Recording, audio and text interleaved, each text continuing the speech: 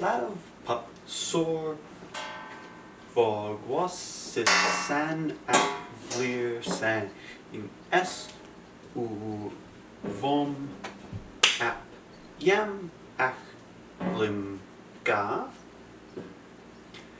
ke dan sa vlir sang s u vom ngag vlim ke sna ke ga op ve daf shof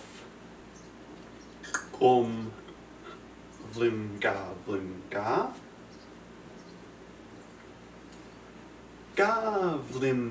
ga snil dwin san ap vlir sang s u vom da vlim ke sna ga.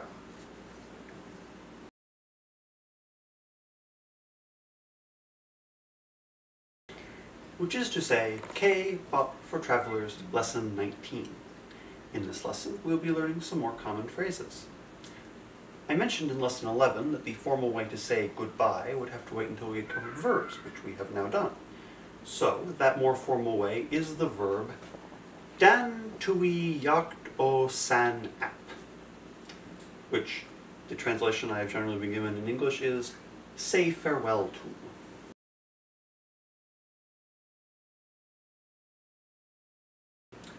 To go over the endings that we would typically use with this verb, in general it would be finite in number since there is often just one person speaking, and we would use the unexpected ending if it was a sudden or unplanned departure, but the expected ending otherwise. Mental state varies as mental state does, but normal and rational is a safe bet, as always, and day of the week will be determined by what your day of the week. For me, it is Tuesday.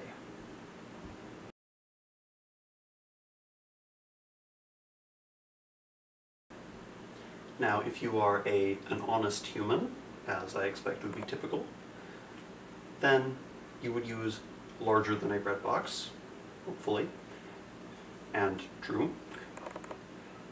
Awesomeness will be rather low unless you are really trying to get rid of someone and don't mind insulting them. And the error bar will be relatively low since this is typically followed by immediately departing, unless you're in, say, Minnesota, and goodbye might be followed by another half hour of conversation, in which case a rather higher error bar is in order.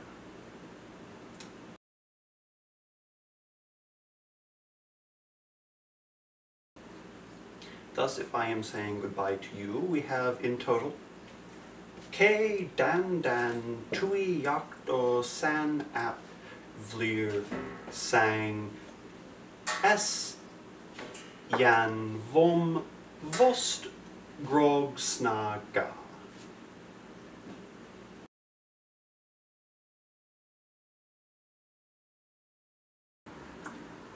Another quite useful verb is feb thal nuvlog, which means thank.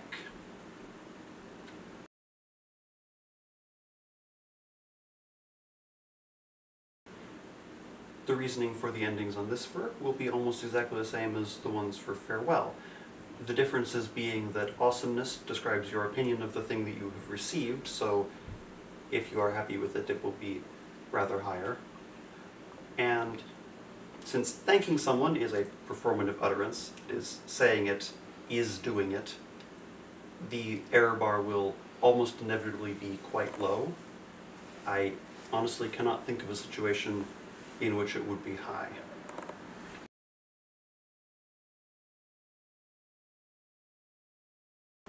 So, if you have given me a nice birthday present that I was not expecting at all, I might say, K dan feb thal nuvlog vlir sing s yan vom vlim dan.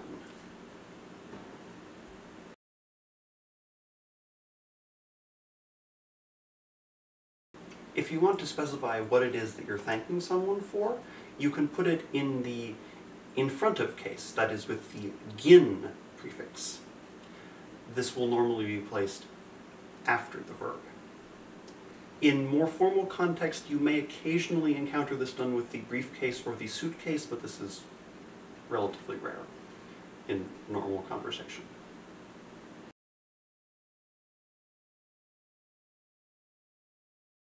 If you want to thank someone for something that they have done rather than an object, you can do that with a verb string, which we will cover a couple of lessons from now. But first, the next lesson will be on tenses. Until then, ke dan dan tui yoct o san ap vlir sang s yan vom vost grog snag